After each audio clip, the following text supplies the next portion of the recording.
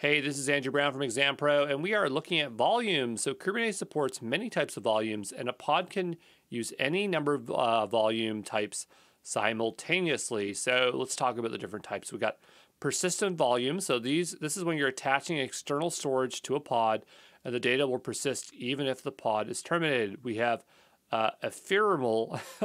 I have looked this up before, but I just can't remember how to say it. Ephemeral volumes, so a volume that only exists as long as the pod exists, intended for temporary data storage. So I mentioned it here, but we don't actually use it in the KCNA as an example.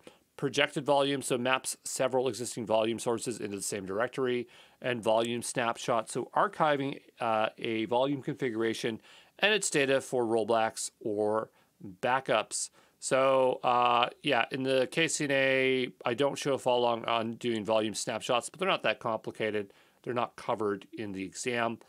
And one thing that's not here is PVC. We cover it in the course. I just not mentioning it here because it's not a volume. It's a way of claiming a volume. Now, these are types of volumes, but there's also types of volumes that are supported that you can be backed by, right? So the idea is persistent volume attaches to a storage class, and it has to be something, right? So here we have Elastic Block Store, Azure Disk, Azure File, Zephyr, I think that's how you pronounce it, Zephyr, Cinder, Config Maps, maybe local storage, NFS, secrets. We have the persistent volume claim.